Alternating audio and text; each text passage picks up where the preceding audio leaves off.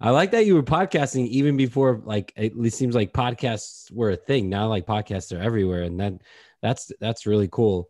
And the fact that you realized that you liked the act of talking about film, and just like, yeah, I thought that was really interesting.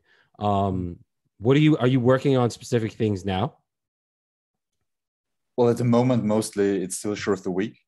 Oh yeah, and I forgot to mention I screened for Southwest of West for 2 years, the last 2 years in the episodic pilot category. Right. Yeah.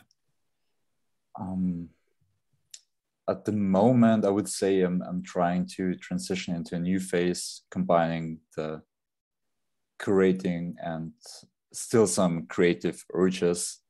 Mm-hmm. I think it's too early to talk about something specific. Okay. But I'm excited for what's to come, to be honest. I think there will be a new, I'm tempted to say revolution, but at least some kind of change now in the TV and film industry. As always, there's so much happening, but of course with COVID and with the changes in the theatrical business, but also what we're seeing now with Netflix having a hard time and streaming changing, streaming wars. I'm a big believer in niche content. And as we see with like Patreon and OnlyFans and Substack for writing and for podcasting or whatever, I believe there are chances for filmmakers, especially independent filmmakers, to even more so create a brand and connect with their audience if they have a very specific voice. And that's what I'm excited to see and maybe play a part in. Wow. That's awesome. Yeah. I mean, there's so much to kind of dive into. The one thing I was curious about, like you said, your interest in American independent films. So what is it about the American independent film industry or American independent films that interested you so much? I'll try to keep it short, but I think in the beginning, of course, it was when I'm saying American independent films, it was the 90s and the aughts. Like the heyday of American independent film when Sundance got big and before Hollywood made independent film just another genre. And part of it, of course, was this vibe you got from it, something that made you cool when you knew it or part of a club. Yeah. Like, especially in Austria, you didn't have access to all the films, but I remember watching Coffee and Cigarettes by Georg Csarmann in the cinema, and if I met someone else who watched the film, I immediately felt connected and knew there would be something we'd get along, because it's so hard to seek out, and then you know all the directors and all these obscure titles, or I know having Happiness on TV late at night, recording it and having the feeling of achievement for watching it. And nowadays it's almost too easy sometimes. But there still is some things like Columbus by Coconada or Comet, one of the earliest Sam Esmail films, where I had to really go out of my way to order a DVD as a French import, which had English audio just to watch it. Yeah. Yeah, I remember I actually had a student in my class. I was showing them Coffee and Cigarettes, and they was like, I don't get it. They're like, why would anyone want to sit here and watch this? I'm like, oh, you don't get, like, I was like, oh, you haven't seen this, but it's almost like it almost skips them even the interest to see it. Like you mention it, and I'm immediately going right to the Tom Waits scene with with the when he's talking about delivering a baby on the parkway, and I'm just like, oh my god, that's like such an iconic weird little film. But you're right, it's like already I feel like we could just hang out and talk about that film. Like that's the shared, like you were talking in your email, like that shared experience of like having seen that movie, where like even if you haven't seen it, that's you don't get, there's that relationship's not even there. It almost doesn't even want to be made in some ways. Yo, you said coffee and cigarettes, and it went. I watched that actually in an independent film class, and we like dissected that movie. And as soon as you said that movie, I just like saw the shots, the way that he shot everything, and everybody that was in it, and how I thought watching it, like what it did to the actors, like showing how cool the acted. Like to me, like the actors that were in it were so cool, and like you said, like it was a shared experience of just like being in that. It was like a little cult when you were into like independent films. Like, oh, did you see this like wild thing? Like, I think Spike Lee was in it too before he got really mainstream. Like we had to watch a couple of his films as well. And it's funny that you say, Dan, that your students now are like, I don't get it yet. They'll go on TikTok and watch like a 1 minute, like, thing about nothing, where I'm like, I don't get it.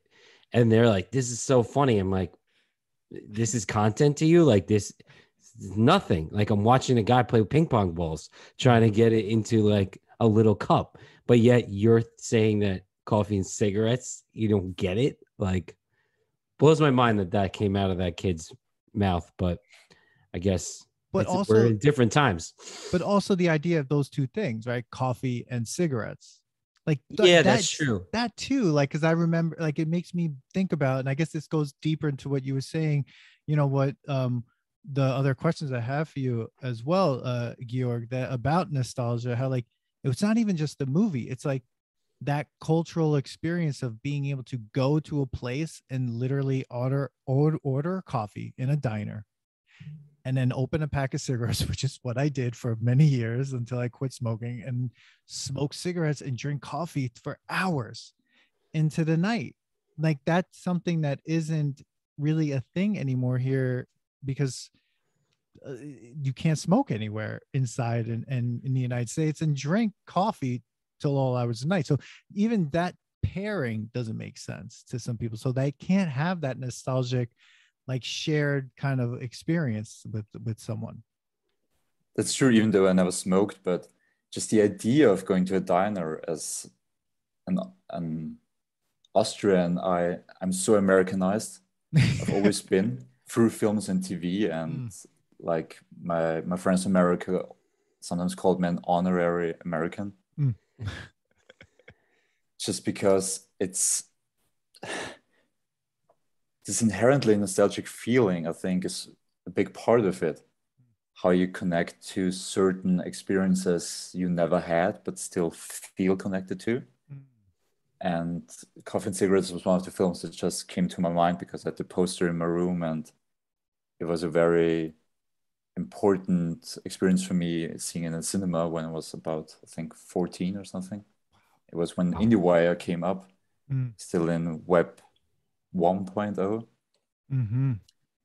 But Coffee and Cigarettes also has an inherent nostalgic feeling, being black and white, how it was produced, because it started with 3 short films that I think the first one with Roberto Benigni and Stephen Wright was from 1986, and the third one you're referring to with Tom Waits and Iggy Pop from 1993.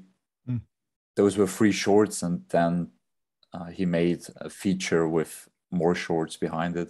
Wow. And it's in its entirety like taken out of time.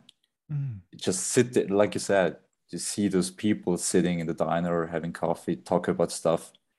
It doesn't even matter what decade it is. No, you're right there. Dude, that was a phenomenal film.